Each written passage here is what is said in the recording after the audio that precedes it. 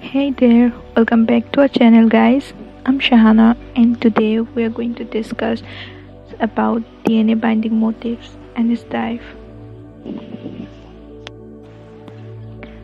So as we all know, much of the gene regulation in bacteria and eukaryotes is accomplished by proteins that binds to DNA sequence and affect their expression, which is basically turning genes off or on.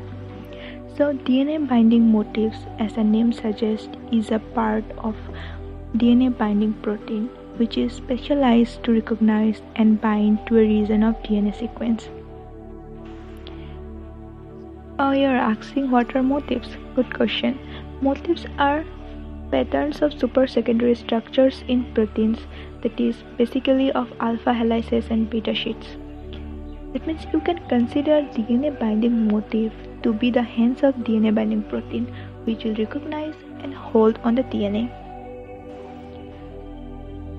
And how this DNA binding motif binds to the DNA?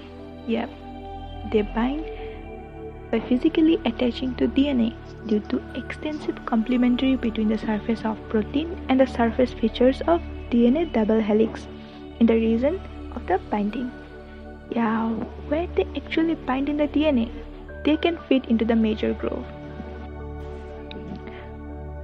On the basis of some unique characteristics, these DNA binding motifs are categorized into different types, such as Helix-turn-helix motif, Helix loop helix motif, Leucine zipper motif, and gene finger motif. In this video, we are going to talk about Helix-turn-helix motif only, and in the next video, we'll discuss about the other types also. Helix-turn-helix motif is 20 amino acid in length, so it's just a small part of protein. It is found in both prokaryotes and eukaryotes, and its main characteristic is that it has two alpha helices, which is separated by a beta turn, and this beta turn is made up of 4 amino acids.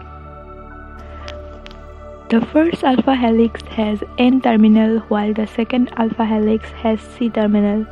The C-terminal alpha helix participates in sequence recognition and enable the protein to fit inside the major groove of the DNA molecule, so it is called recognition helix.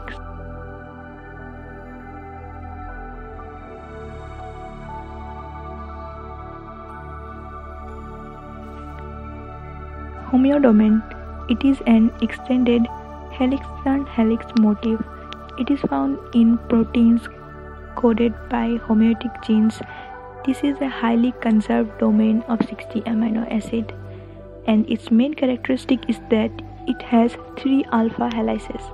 The second and third alpha helices are separated by beta turn. The third alpha helices is recognition helix because it recognizes and binds to the major group of DNA, while the first helix makes contact with the minor group. Thank you so much for watching this video guys. See you soon in the next video where we'll continue this topic. Bye bye.